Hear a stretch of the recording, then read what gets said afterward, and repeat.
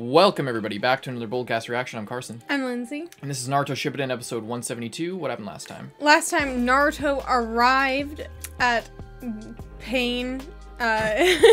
He arrived, they had a little bit of a talk, but now we're gonna seemingly get into the full backstory of Pain here. Indeed. Hope you guys enjoy the reaction. Leave a like, subscribe, support the official release. Check out Patreon and linked in the description to get a week ahead as well as uncuts. Let's go. Naruto Shippuden episode 172. So, update on what you're thinking of Pain. What are your thoughts on Pain so far? I don't know. I still don't think that his plan is the best plan. Mm-hmm. What about them though? At this point, you're not a big fan. Based on what they've done? No, not really, but I'd be interested to see... I still am interested to see the backstory. Yeah. And I'd be interested to see what Naruto has to say about that. Just because it's...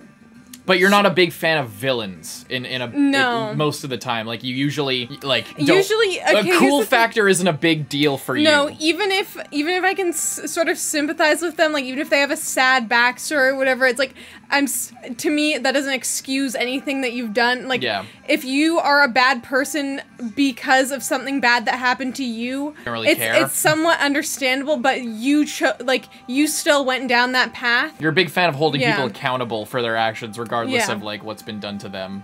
It's the same shit. Naruto had a fucking horrible life. Yeah. And he spun that in a positive way, and I know not everyone can do that, but I don't think You don't think? Find it admirable to just turn into the villain, I guess. Yeah. Great Lord Elder, speaking with Pain?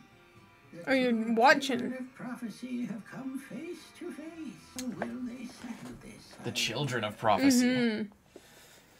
Alrighty, here we go. Very well. We'll tell you everything about our pain. Nagato, it's a waste of time. Just deal with him now. Wait, Conan. I want to hear the response he comes up with. Besides, I doubt I could take him down too easily. First of these was the death of my parents. The hidden rain village had been caught up in the great nation's war and became a battlefield.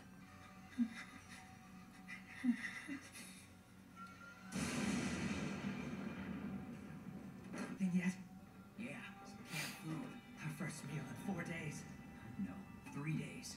Whatever. Let's just eat. I'm starving here. We should search the rest of this place after. We might find more stuff. Let's get outside while they're distracted. But what if they see us, Father? I'm scared. Don't worry now. Let's just go and be completely quiet.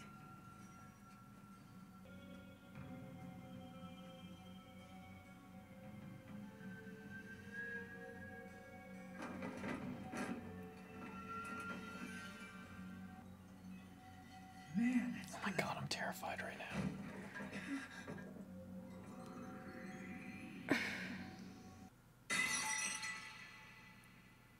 Who's there? Damn, enemies! Run now! Get out of here! Go!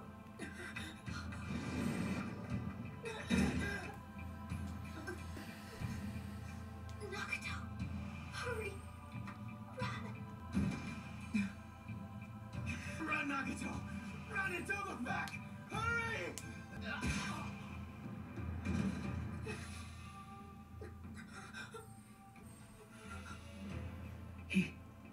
He's just a kid. Oh no. These people weren't shinobi. What was your first clue? How did this happen? How could we mistake them for the enemy? Damn it. We'll go with it.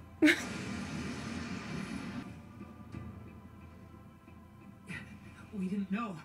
We didn't have any idea that there were still any civilians left out here in the war zone. So sorry, kid.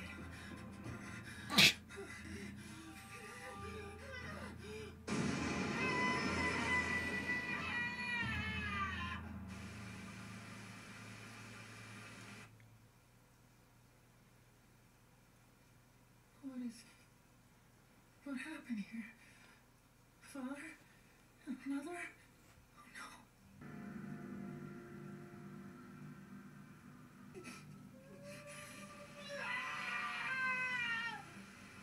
It's really interesting that their houses look like that. Like domes? Yeah, that's kind of cool. I've endured it to this very day. That pain transformed into hate, but it also brought my powers into bloom. It was only much later that I realized that I was the one who killed those two-leaf ninja. He buried them all by himself. That's really messed up. Food was so scarce, I was forced to leave my home.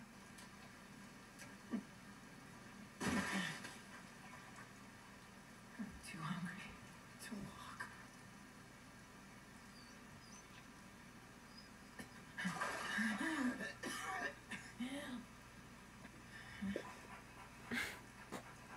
Thank you. If you hadn't just woken me up, I'd probably be dead.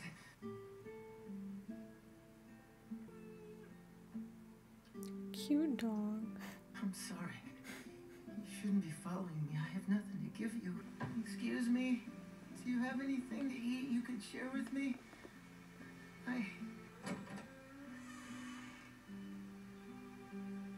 Thank you. It's just been so long since I've eaten anything. I'm sorry, son, but I've got nothing I can give to you. These times are tough. We barely have enough for ourselves right now. I'm very sorry. Try somewhere else.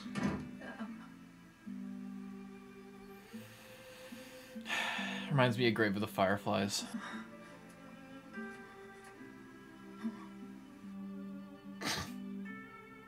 Just so greedy.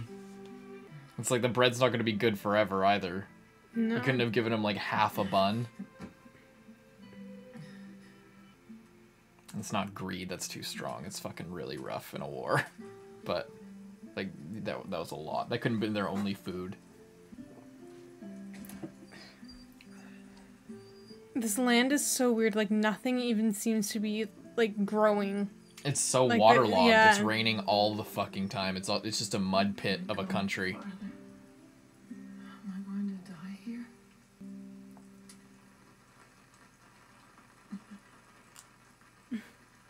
Go on. Eat this. If you think about it, like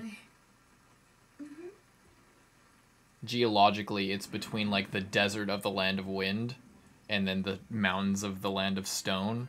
So it's just like this weird border place where it's just so fucking rainy. Oh.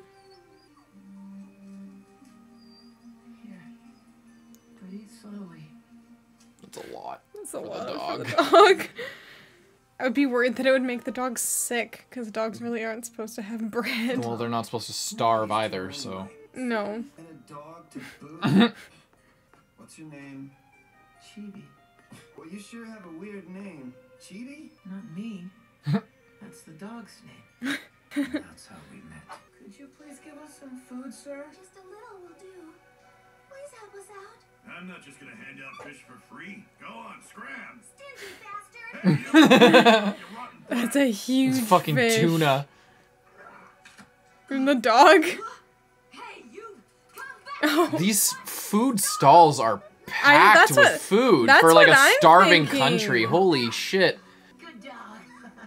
Score. If you're not buying, then get out of here. Like, it's many different kinds of food and like... Well, I think they just might not, like, here they're not in, like, the war zone. They're probably out of it. True. But they probably, like, are a lot of these, like, orphans running around, like, from places that were affected. Yeah. There was no system for helping orphans in that small, chaos-ridden nation. Thievery became the only way for us to survive. We had no other choice. But even under such harsh circumstances, Yahiko never abandoned hope. Yahiko was always optimistic. I've got big dreams to make come true. World domination. World domination? What? Seriously? God damn it, don't tell him that. Once I rule the world, we'll never have to go through this kind of suffering again. Yeah, that'd be nice. And if I die like this without trying to reach my goals, then my mom and dad's souls won't ever rest in peace. Ain't that right, Conan? If we rule the world, then we can do whatever we want to do. You know, you're right. It'd be just like we were all gods. Think we could get rid of war, too? Just bombing fucking war orphans. Everyone okay? Man, that better not have killed that dog. Now. Oh, Just in general. they just walked into a battlefield. Oh. Oh. Hanzo against Hidden Leaf Ninja. Their opponent was Hanzo, leader of the Hidden Rain. The battle was extremely intense. Chibi! Chibi. Yahiko, what do we do? Chibi's not breathing. Worry about him later. We gotta get out of here fast. Chibi.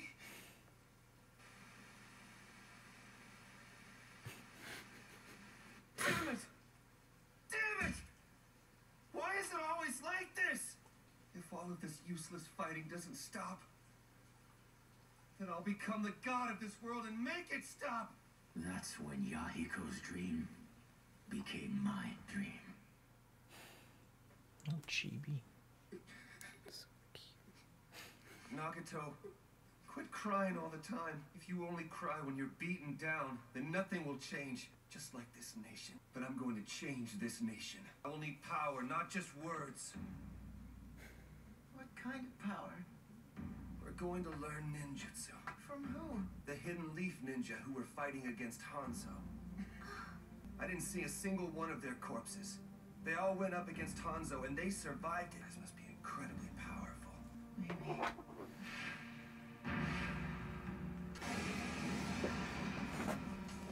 I hate Hanzo. He's made the entire Hidden Rain village into a war zone.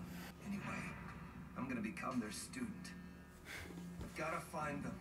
It's so interesting that they planned planned it out. It wasn't an accident that they like I'll showed find up. Whoever did them in and become their student instead. My mind is made up. Take only non-perishable foods. Just toss the rest? No. Chibi, rest in peace. Holy shit, they got a lot of stuff. Poor Chibi. What are you kids doing here? All this stuff is for you to share with the grocer and the fruit stand lady. I figure, in some ways, we owe you guys. Anyway, take care. We're sorry. What the? Well, at least they made it right. However, even though we were just kids, Those are we creepy. had no choice but to throw ourselves into the horrors Yeah, of we were asking what these were when they were like Take hanging off your their masks. backs. There are toxins in the mist. It'll be the end of us. Wow. And they have cracks in them. Well, you Super can get- sketchy. It's a rain ninja. Are you okay? Stop!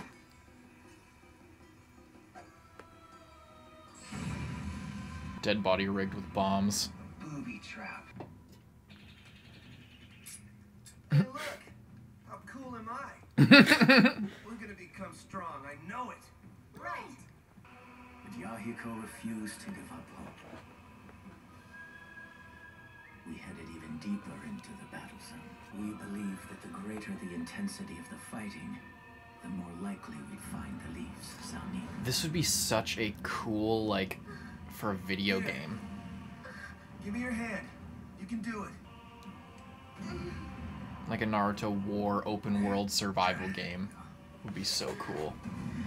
Well, at least the explosions have stopped.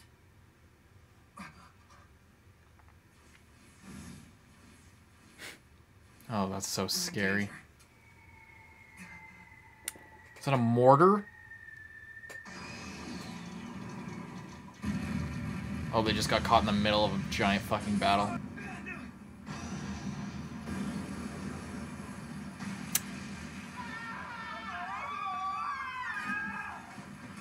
Fuck. Do not want to be in the water with one of those things like attached to your back. It's like a parachute. Or like just fill up Yeah, with exactly. water. Like, how could you swim with that thing, like, bucketing water?